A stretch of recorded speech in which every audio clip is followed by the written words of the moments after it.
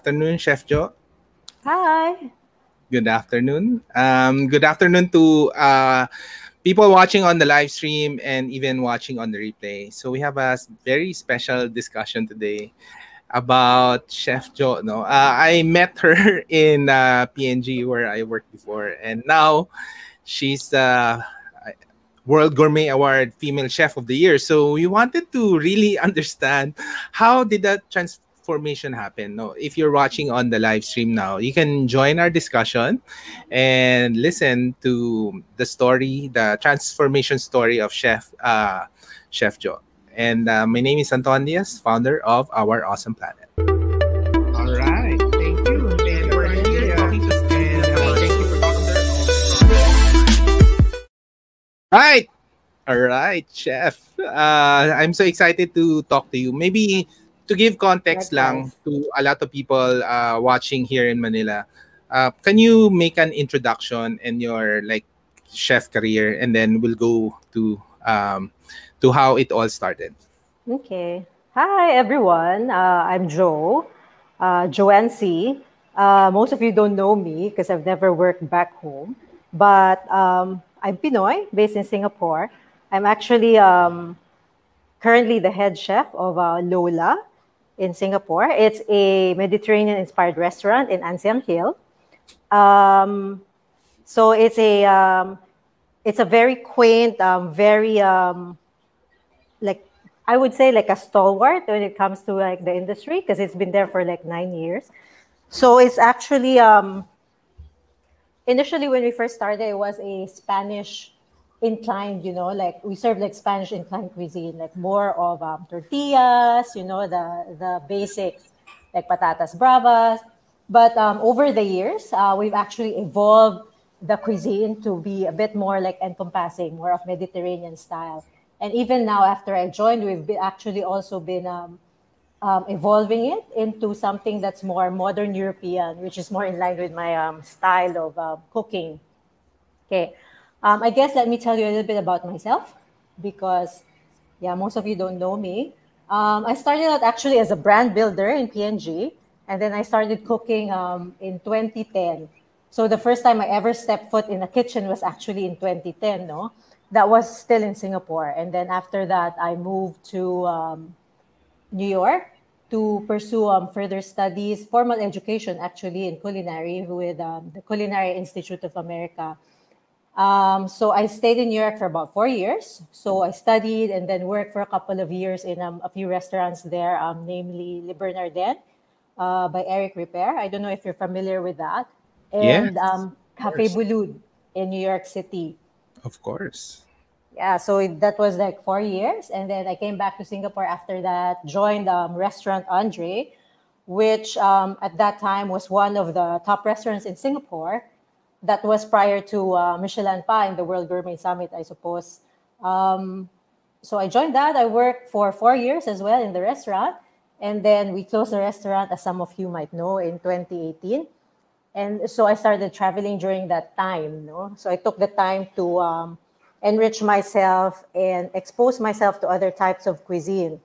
So at that point, it was, I suppose, Scandinavia, which is what you would call the equivalent of Spain, I suppose, at that point in time when it comes to, like being the front runner when it comes to innovation in terms of cuisine and gastronomy. So I went there, I worked for a couple of restaurants, stage around, worked for free, restaurants like Noma, Relae, and Faviken in Sweden. So yeah, and so I did that. And then after that, came back to Singapore, started learning about sourdough, worked for a few months in a sourdough bakery. I don't know if you know that. And then finally, joined Lolla as head chef. All right. And maybe siguro let's before I'll ask you how the journey was. Can you give us a perspective? How big is this or the perspective of the World Gourmet Awards? No, for a lot of people watching. We're not familiar kasi World Gourmet Awards, I think, here in Manila as well.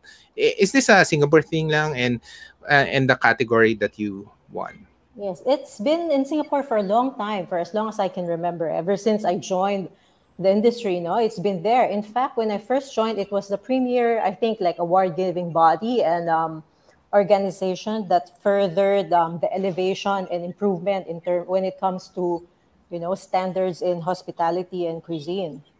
So of course now there are a lot more, like Michelin has come to Singapore. There is the 50 best, but it's still there, and I think it's still going strong. And they still do it annually, wherein they of course acknowledge the people who are pushing the boundaries or trying to elevate the industry.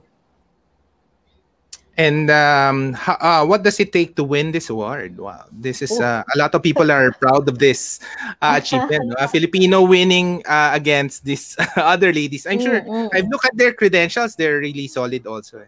Yes, yes. As far as I know, so in terms of the nomination, so someone who is an industry expert or who is very attuned to, the developments in the industry here, they're the ones who would nominate, and then they would look into, the cuisine and then the chef. And there is like a period where it's open to the public for voting. And then another stage wherein the industry experts decide based on what they know of the restaurant and the chef. I think some of them also visit the restaurant and have some interactions with the chef, of course, anonymously or something like that. And then they base it on that. There is also a lot of weight given to, I think, the peers in the industry, other people who are not necessarily with WJS per se, but who are influencers and, like movers when it comes to the F&B industry here. And what does it mean for you winning this award? It's definitely, of course, an honor to win it. And of course, I want to take this opportunity to thank everyone, friends, family, and people back home who I've never even met who supported me. So thank you very much for that, for the trust and the belief. But for me, definitely it's an honor, and at the same time a great motivator, of course, to do even better. Yes. Now, all right. And now I'm really interested, no? Kasi nga, I met you in PNG. What does it take to jump from, a corporate brand builder to getting into chef? What was it, ano ba to? Dream mo na to when you're starting to get into the chef industry? Can you take us back to that decision when you decided you want to get into the food industry? Okay. No, it was never really part of my plan, because growing up, I've always loved cooking, like everything, all the memories that are still like so vivid in my mind, everything involves cooking or eating, but never actually have I thought about pursuing it as a career. And I don't think a lot of kids from my generation had, like dreams to become a chef, diba? In the olden days, kasi prior to the advent naman of food TV and so on, it was really not a very aspirational thing to do. Oh. But I enjoyed it. And then when I started working here, of course, I got a lot of opportunity to travel. And it was during that time going to, like Western countries that were a little bit ahead of the curve when it comes to like areas like this, where I realized some people really make a career out of it. And it's actually, like a viable career that you can actually pursue your passion on this front. And yeah, make a living and be happy at the same time. Oo. Pero hindi ba it's hard? Kasi I know it's hard coming from Yes, yes. PNG and then leaving that, studying again and starting from, at the start, of the restaurant chain. How hard Yes, was it? yes. And what kept you going during those early days? Yeah, it was definitely hard because, P&G is a really good company. And it's always good to be able to work with all these remarkable people, and you're all, pushing for something, and you have a great deal of respect for the people you work with. and then suddenly you're going into something completely unknown to you. Oo. Yes, that terrifies everybody, right? So yeah, but I really thought about it at that point. I think I did a lot of research into the industry prior to actually jumping into it. I remember I even Googled, like top culinary schools in the world. Because when I started, it was Oo. I was a bit older, diba? I started it Yes. after like 7, 8 years of being in PNG. So I was almost like 30 when I went back to Oo. school. So I said, okay, I don't have the advantage of youth. So I have to work doubly hard Mhm. and make sure that I really make the right investment of my time. And of course, culinary school is also not cheap, and choose properly. So yeah, I asked around, asked for materials from all these schools overseas in Singapore. And of course, these are schools, right? They would always like send you materials Oo. about them. So yeah, I really did my research on that, and then I finally decided at that point, because the CIA was like highly regarded as one of the top culinary schools in the world. So that's why I decided to go there. Yeah, yeah. But a lot of research, a lot of vacillating also. Is this the right move? I know I'm really passionate about it, but I'm giving up a lot to Yes. pursue this path. And So uh, and throughout your career, where did you really learn? Maybe you can share with us what you learned from your mentors, from Eric Ripert to Boulud to Andre. Sino ba talaga turo sa'yo, or that mm, where you really learned? These are, the top restaurants, even Faviken, umabot ka ng Faviken, ang layo, ang yeah. layo na, ang layo na. But they're close na rin, di ba? And, Yes, yes, they've closed oh, last year, Noma. December. And Noma. So umabot Yeah, ka this in year. all those, you studied in all those places. Maybe can you share with us what you learned from your great mentors? Um, I would say of all, because I worked in a lot of places, not just, like whether it was work or stage. There are like Mhm. places that I only spent perhaps like a day or two also, because, I'm trying to maximize the time. I think the ones that I've learned the most are, well, Chef Andre, definitely, because I worked for him the longest.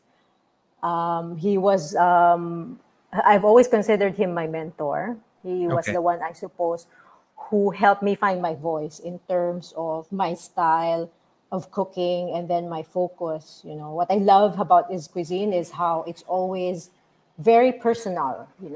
His cuisine is always, despite of course, like the trappings of fine dining, where you Mhm. have all these garnishes and flourishes, and the presentation is of course, at the core of it, it's food that's from the heart. Okay. It has a very personal connection to him, whatever he puts on the plate. So I learned a lot from that. And that's an approach that is, of course, like very important to me as well. No? Another person is Chef Eric Ripert from Le Bernardin in New York. Primarily because when I was working there, I was always, I couldn't believe that we did fine dining for about 350 covers a day. A Like for fine day? dining, that's a lot, Oh. considering the amount of work that goes into, every single dish. Because where we were was on 50th, 56, was it? And between 6th and 5th Avenue. So it was close to the theater district. So we had three Mhm. seatings, like pre-theater, like, and then a mid-seating, and then another one pa. So we did three at night, and then we also had like a lunch service. So in total, it's about that much. But yeah, from him, I actually learned how to focus. You have to know Mhm. what you're about and make sure that you stay true to that. So for them, it's fish, it's seafood. They know that they're all about seafood, and fish is always going to be the star of the plate. Mhm. So everything that, every decision that they make is based on that. And that's why I think they can afford to do so many covers, because as long as they protect that and they stay true to that, everything else is will just fall into place. You don't have to worry Mhm. about it so much. Yeah, so Galing, that's another. Yeah. Yeah, so those two I suppose are the are the are major the influences. major Okay. influences. Now, Maybe let's talk about current, no?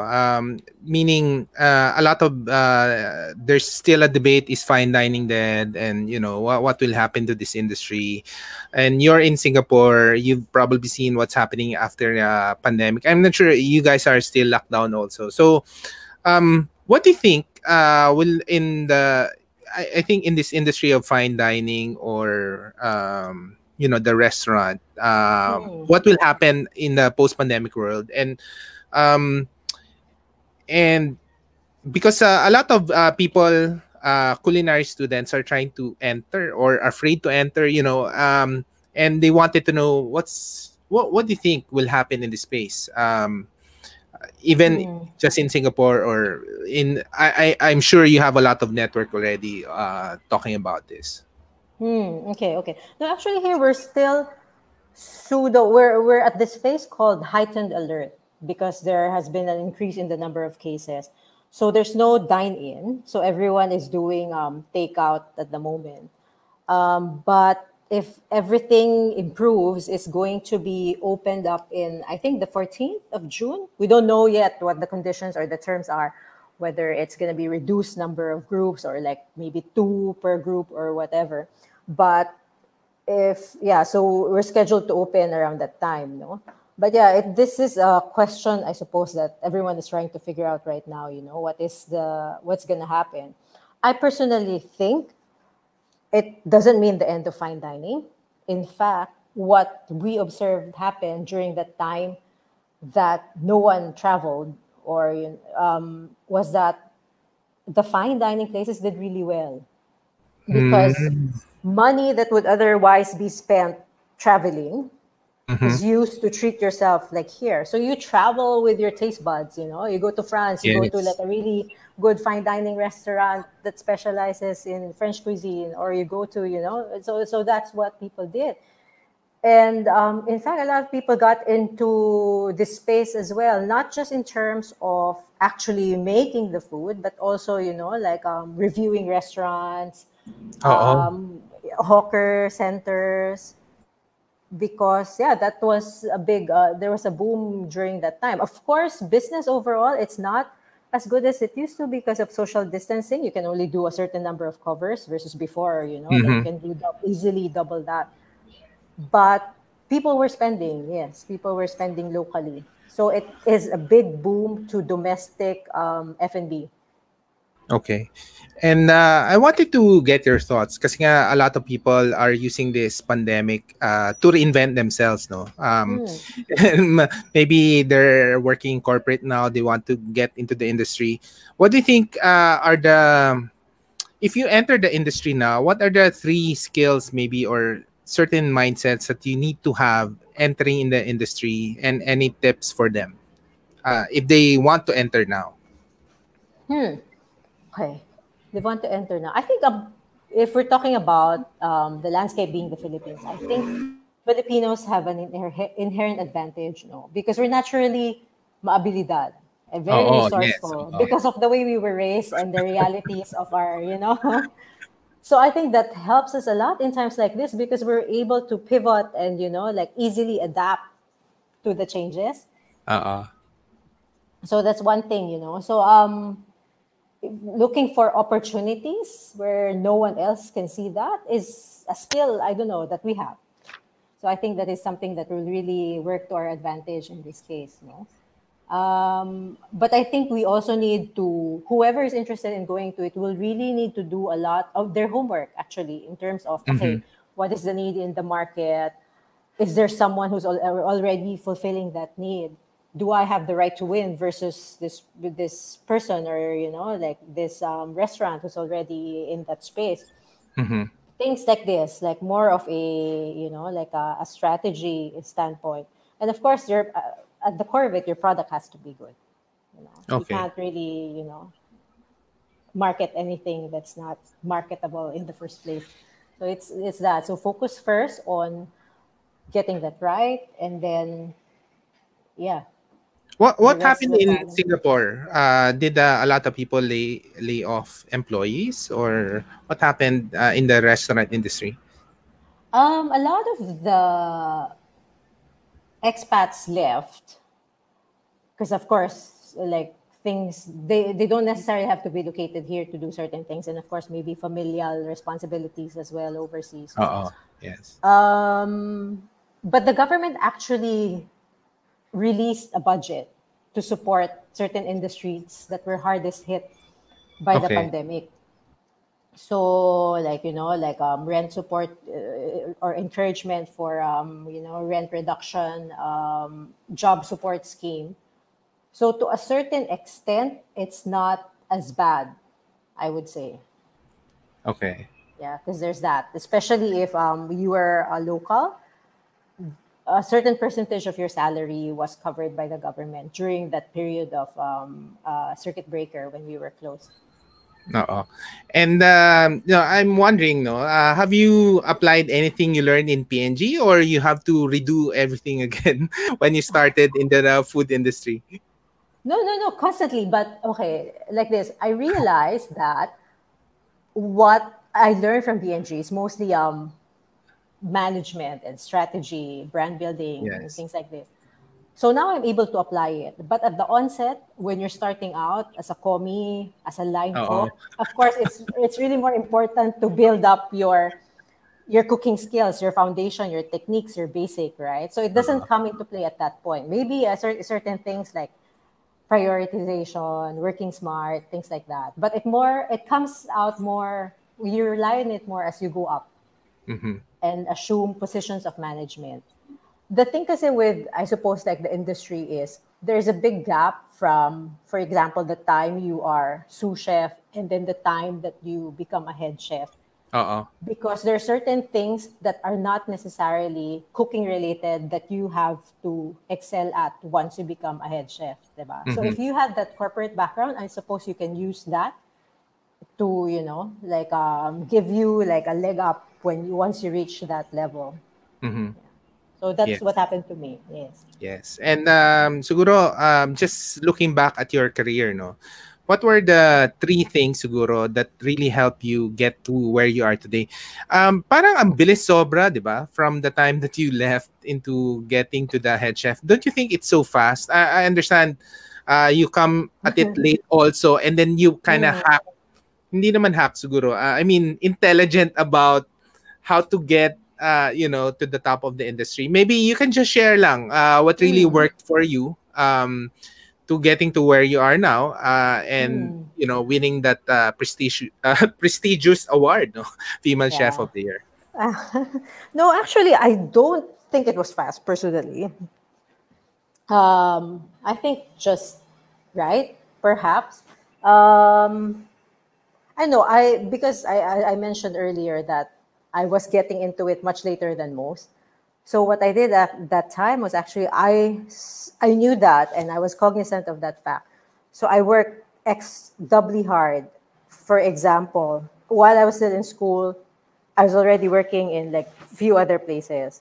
I would take on, I would volunteer for certain things. So at any point in time, I had multiple things going, taking on multiple jobs just so I can maximize the time, for instance, that I was in New York and then the time that I was working. And then when I came back, my off days, I would study, I would go visit restaurants. When I'm on leave from Andre, for example, I would fly to Hong Kong, visit a friend, and work for a few days in his or her restaurant. Things like this that you to help yourself, parang acquire more skills, and at the same time, see what everyone else is doing and have like a better perspective of what's out there. And then by the time you try to think about what you want to do, you have all this at the back of your head, so it's easier. So it's I think working doubly hard. I don't not taking shortcuts. I went through the line. I went through from the start of being a commie, breaking down fish, breaking down lobster, doing all the grunt work, peeling potatoes and all that. I went through all that. I never skip a step. Burning yourself like every night on, on this station, on that station, until, I finally was able to, make myself seen and, promoted for whatever it was the contribution that I brought to the team at that point. Yeah. So yeah, I went through all that. And I think it's important in this industry not taking shortcuts, because it's, to me, the last known, or maybe one of the remaining vestiges of, meritocracy, where you only progress as far with your talents. You can't rely Mhm. on connection or anything, because the proof is really in the pudding. Diba? Yes. It's only as good as what you put out. So yeah, so don't take shortcuts, work doubly hard, and I think check your ego at the door, because Mhm. the danger for most chefs is, diba, you're very sure about what you are, what you're about, what your brand is. So at some point you kind of stop learning, because you think, oh, this is how I want it to be. This is already the best way. But there's always so much to learn. Like, it's constantly evolving. So to not shut yourself off from that and just continue moving forward and improving, I think it's another, yeah. Yeah, ang galing ah.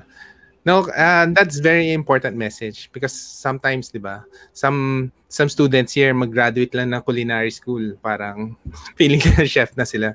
But Yeah, the honestly now is no. You're right. You're right. People are in a hurry, especially now. We're so used to things being instantaneous, diba? So oo, you're not. yes. Yeah, you have to be patient. You have to enjoy that journey.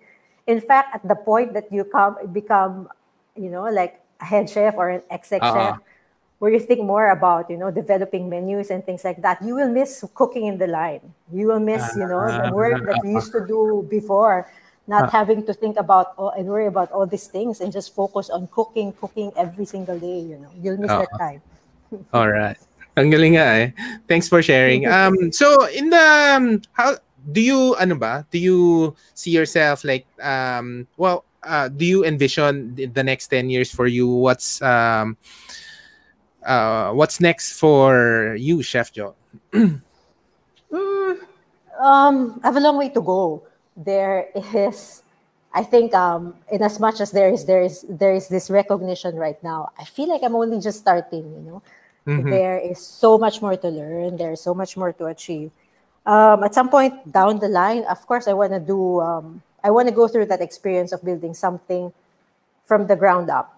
Okay. Something that is, the like fully, maybe like that's all about me, like my baby, in terms of conceptualization, every single aspect of it I'm involved. So that's one thing. I also want to do something that would put the spotlight on Filipino cuisine. At Yes. the moment, I don't cook Filipino cuisine professionally, because of course it's mostly Mhm. European, diba? French cuisine is my training. Yes. But I think we always talk about the period when, like Filipino cuisine will, have its moment, but it never seems to, to happen. And I don't know why. So I want to be part of that movement, and I want to contribute to that, to, like putting the spotlight on whether it's our cuisine, our producers, or, like just products that are from home that are really outstanding. Yes. And I'm curious, no, because in Singapore, are there a lot of Filipino chefs who are on the top of the restaurant industry in Singapore? More and more now. More and more now. Yes, in fact, the current head chef now of Burnt Ends, Yes. Patrick, Uh-huh. is also Filipino. I think he's Filipino-Canadian. Okay. Another friend, Kurt Sombrero, who is the head chef of Meat Smith in Mm-hmm. India, also Filipino. And yeah, a lot of other Filipino chefs actually that I've come across. Yes. Nice. And there, that's good. And getting recognized for No, for definitely. yes. And thank you for sharing. Maybe just a final advice lang or word. Can you talk to the people in the industry, maybe getting into the industry or having a problems now with the pandemic? Any message to them and any advice moving forward? Okay. I think the advice is, don't be afraid to take risks, especially if it's something that is close to your heart and you're really passionate about. But of course, make sure you do the due diligence. You don't just jump into it blindly. You do your homework, you figure out, you do a self-assessment, what you're good at, what you're really passionate about. Is there a need for it in the market? Are you good at it? It's important to be upfront and honest with yourself about these things before actually jumping into something like this, because it's very easy to say follow your passion, but do you have what it takes at the end of the day to actually see it through, right? That's, I think, where most people falter. You start it, but at somewhere along the way, you lose steam. So at the start, make sure that you do it with that end in mind. You figure out where you want to be and work towards that, and make sure that you continue to motivate yourself, or you improve yourself to such an extent that you can see that plan through. Yeah, it's important. Yeah. Wow. Thank you so much. I'm sure a lot of the people will be watching this discussion will be inspired with your story. Now, ako lang, curious lang, was there a point that you regret at the early start of your career, regret leaving PNG? Or hindi talaga, all in ka at the start, all the way? No, at some point, yes, of course, definitely there were like instances when I was like, why did I do this, ba? What was I thinking that time? There are moments where you doubt and you're like, huh? I don't know, maybe I was, I was not I was not thinking properly at that point in time. But when I step back and look at it again, these moments when I doubt, the decisions that I made, I left all that behind. Like, if I just followed that path, I would be like, a VP or a GM or whatever, right? Oh, But yes, correct. no, I don't know, right? Like, it depends, because you see your peers like progressing and doing so well, and you're happy for them, but at the same time, you can't help but question, diba? It's during those moments that I step back and think about, okay, but do I enjoy my work? Do I still wake up in the morning like really excited about, as opposed to, for example, I'm doing something else? And that is when it goes back to how you're passionate about, like the passion that you had for this, and that's why you did it in the first place. Yes. Yes. Galing.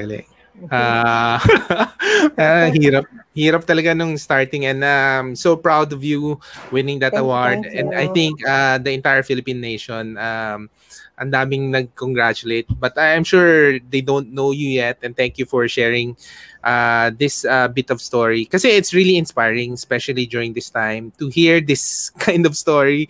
Filipina winning in the award, and I think more than that, the 10-year journey, getting to where you are. It's so inspiring, and I just remember there's really just a few people then who would jump from a lalo na ikaw, laundry BM in Singapore, in PNG. Different. Oh, No, but since you mentioned that, actually, speaking of, you're one of those people who actually took the risk and pursued your passion much I earlier know. than I did. Pero it's harder. That's why I'm inspired by your story as well. Kasi I remember when I jumped. Imagine mo when I jumped PNG. Ito, CIO, when people ask me what do I do, I was blogging. Sabi ko, when I tell them I was blogging, nakatungo pa yung noo ko nun eh. Kasi nobody really. Alam mo But yun? you were one of the pioneers, You had no role models, no one to follow, or, diba? But yeah, that's a gutsy thing to do, I think. And I think we're in a cycle now, no? I think in this pandemic, I know a lot of people are thinking about, reinventing themselves. Kasi they see at least, with the vaccines, people are seeing the end is near. Of course, not yet, anytime soon, but at least you can see the light, and people are starting to hope again. And thank you for sharing your story. Ang galing, ah. No, it's been an honor, of course, like talking to you and sharing, Thank you for listening to it. All right. Thank you. Thank you so much. And hope we can visit you in Singapore while you're in Lolla. For sure. Hopefully sooner rather than later, yes. When the borders open up again. Oo. Yes. All right. Thank you so much. Maraming Bye-bye. salamat, Anton. Thank you. Thanks, Thank you. everyone. Yeah, for watching on the live stream and on the replay.